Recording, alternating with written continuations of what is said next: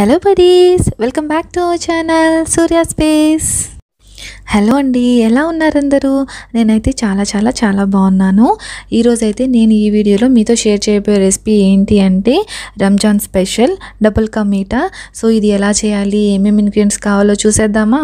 రండి. అయితే ఫస్ట్ అయితే నేను ఈ రెసిపీ కోసం 9 బ్రెడ్ స్లైడ్స్ తీసుకున్నానండి. తీసేసుకొని ఎడ్జెస్ అన్నీ కూడా బాగా కట్ చేసేసుకొని 4 పీసెస్ కింద చేసుకున్నానండి. ఒక బ్రెడ్ స్లైడ్ని చూసారు కదా, ఇలా చేసేసుకొని ఫస్ట్ నేను ఒక పక్కన పెట్టేసుకున్నాను.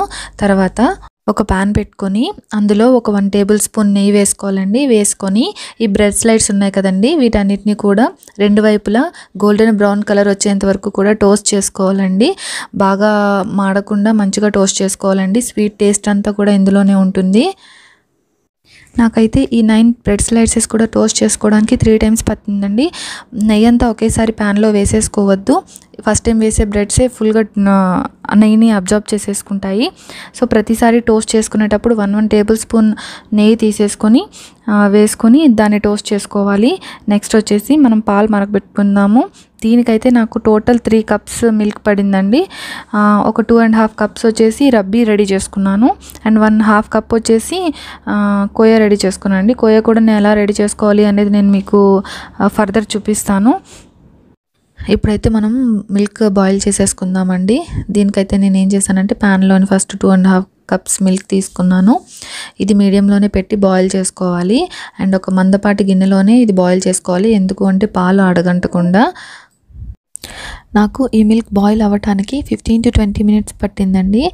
బాగా మిల్క్ బాయిల్ అవ్వడం అంటే మనం తీసుకున్న క్వాంటిటీ ఉంటుంది కదండి, 2.5 కప్స్ తీసుకున్నాను కదా మిల్క్. ఇది బాగా బాయిల్ అయ్యి హాఫ్ అయిపోవాలండి. క్వాంటిటీ హాఫ్ అయిపోవాలి. అంతవరకు కూడా మీడియం ఫ్లేమ్లో పెట్టుకొని బాగా మరిగించుకోవాలి. మిల్క్ మరుగుతున్నప్పుడు పైన మీగడ వస్తుంది కదండి, అది కూడా పాలల్లో బాగా కలుపుకొని మంచిగా బాయిల్ చేసుకోవాలి. అప్పుడే మీకు రబ్బీ ఫుల్గా టేస్ట్గా ఉంటుంది. అండ్ ఇది వన్స్ బాయిల్ అయిపోయాక తీసుకొని పక్కన పెట్టేసుకోండి. ఇప్పుడైతే మనం కోయా రెడీ చేసుకుందాము. ఒక ప్యాన్లోని 1 టేబుల్ స్పూన్ నెయ్యి వేసుకోండి. కోయా రెడీ చేసుకోవడానికి ముందుగా ఏం చేయాలి అంటే డ్రై ఫ్రూట్స్ ఉంటాయి కదండి, మీరు ఏవైతే వేసుకోవాలి అనుకుంటున్నారో నేనైతే ఇందులో బాదం అండ్ జీడిపప్పు వేసుకున్నాను. అవి రోస్ట్ చేసేసుకొని ఒక ప్లేట్లోకి తీసేసుకున్నాను. తర్వాత ఇందాక 1/2 కప్ మిల్క్ అని చెప్పాను కదండి కోయాకి, ఆ 1/2 కప్ మిల్క్ ఇంకా 1.5 టేబుల్ స్పూన్ వచ్చేసి పాలపొడి కూడా మీకు నచ్చిన పాలపొడి తీసుకోవచ్చు. క్వాంటిటీస్ అయితే 1.5 స్పూన్ ఏమో పాలపొడి వేసేసుకొని అది బాగా మిక్స్ చేసుకోవాలండి. బాగా దగ్గరగా అయిపోవాలి, అదొక సాలిడ్ లాగా అయిపోవాలన్నమాట. అంతవరకు కూడా మీరు నాన్ స్టాప్గా స్టిర్ చేసుకుంటూనే ఉండాలి.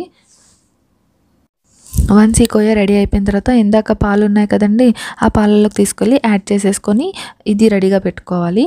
తర్వాత వచ్చేసి మనం షుగర్ సిరప్ రెడీ చేసుకుందాము. ఈ రెసిపీకి అయితే నాకు 3/4 కప్ ఆఫ్ షుగర్ పడిందండి. టేబుల్ స్పూన్స్ చెప్పాలి అంటే ఒక 8 to 9 టేబుల్ స్పూన్స్. అందులో కొంచెం వాటర్ వేసేసుకొని దీన్ని అయితే మనం పాకం పట్టుకోవాలి. కన్సిస్టెన్సీ వచ్చేసి గులాబ్ జామున్ పాకం ఉంటుంది కదండి, జస్ట్ ఇలాగా అంటుకుంటే చాలు. ఆ పాకం వచ్చేటప్పుడు ఇది రెడీ అయిపోయినట్టే. ఇందులోనే నేను ఒక 3 యాలకుల పొడి చేసుకొని వేసుకున్నాను. అండ్ కొంచెం ఫుడ్ కలర్ కూడా వేసుకున్నాను. ఇష్టం లేని వాళ్ళు సాఫ్రాన్ వేసుకోండి. ఇప్పుడైతే ఒక ప్యాన్లోని ఇందాక నేను టోస్ట్ చేసి పెట్టుకున్నాను కదండి బ్రెడ్ స్లైడ్స్, అవన్నీ కూడా నీట్గా సర్దుకొని దీని మీద అయితే మనం ఏం చేయాలంటే ఇందాక రెడీ చేసి పెట్టుకున్న షుగర్ సిరప్ ఉంది కదండి, దాన్ని వేసుకోవాలి. అన్ని బ్రెడ్స్కి కూడా పట్టేటట్టుగా ఫుల్గా మిక్స్ చేసి వేసుకోవాలన్నమాట. తర్వాత వచ్చేసి నేను ఇందాక రెడీ చేసి పెట్టుకున్న మిల్క్ మిక్స్చర్ అండ్ కోయా రెండు కూడా మిక్స్ చేసుకోవాలి. మిక్స్ చేసుకొని అది కూడా ఒక కప్లోకి తీసుకొని అది కూడా సేమ్ ఇప్పుడు ఒక షుగర్ సిరప్ ఎలా అయితే వేసుకున్నామో అదేవిధంగా వీడియో క్లిప్లో చూపించిన విధంగా అన్నిటికీ సరిపోయే విధంగా నీట్గా స్ప్రెడ్ చేసుకొని వేసుకోవాలండి. బ్రెడ్ స్లైడ్స్ని అయితే అసలు కదపొద్దండి. ఎందుకు అంటే ఈ టైంలో కానీ మీరు బ్రెడ్ స్లైడ్స్ని కదిపారు అంటే ఖచ్చితంగా అవి విడిపోతాయి. అండ్ మనం అవి టోస్ట్ చేసుకునేటప్పుడు కొంచెం క్రిస్పీగా ఉంటాయి కదా. సో ఈ షుగర్ సిరప్ అండ్ ఈ మిల్క్ కోయా మిక్సర్లోని ఇవి బాగా అబ్జర్వ్ చేసుకోవాలండి ఆ బ్రెడ్స్ అనేవి. అప్పుడే మీకు డబుల్ కా మీఠా అనేది చాలా టేస్టీగా ఉంటుంది. మినిమం ఇది స్టవ్ మీద ఒక 3 మినిట్స్ వచ్చేసి మీడియంలోని ఒక 2 మినిట్స్ సిమ్లీలో ఉంచండి. అండ్ ఇదంతా కూడా బ్రెడ్స్ అన్నీ కూడా బాగా అబ్జర్వ్ చేసేసుకోవాలి. అండ్ ఇందాక నేను నెయ్యిలోని రోస్ట్ చేసి పెట్టుకున్న డ్రై ఫ్రూట్స్ ఉన్నాయి కదండి, అవి కూడా వేసేసుకోవాలి. అన్నిటి మీద మంచిగా స్ప్రెడ్ చేసుకోండి. మధ్యలో ఒకసారి చెక్ చేసుకోండి, ఈ మీ అడుగు అంటకుండా ఒకసారి చూసుకొని ఒకవేళ వాటర్ అంతా కూడా ఎవాపరేట్ అయిపోతే కనుక మీకు డబుల్ కా మీఠా రెడీ. చూసారు కదా ఎంత బాగా ఉందో, తినడానికి కూడా చాలా బాగుంది. నాకైతే మా హస్బెండ్ కాంప్లిమెంట్ కూడా ఇచ్చారు చాలా టేస్టీగా ఉంది అని. మీరు కూడా మీ ఇంట్లో ఒకసారి ట్రై చేసి మీకు ఎలా కుదిరిందో నాకు కామెంట్ బాక్స్లో ఖచ్చితంగా తెలియచేయండి. ఏమైనా డౌట్స్ ఉంటే అడగండి, ఏమైనా సజెషన్స్ ఉన్నా కూడా చెప్పండి.